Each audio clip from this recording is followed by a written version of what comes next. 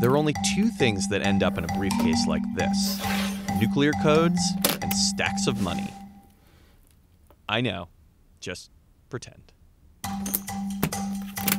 Larry Summers has proposed that we get rid of high-denomination currency, like the $100 bill, to make it harder for criminals to do illegal cash handoffs.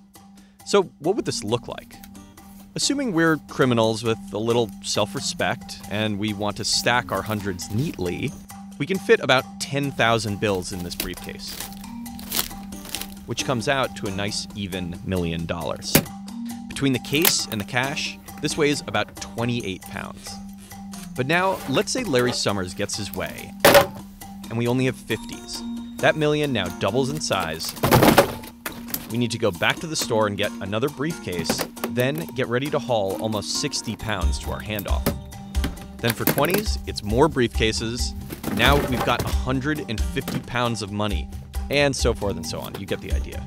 In theory, this actually does seem like a cheap, simple solution to deter some crime.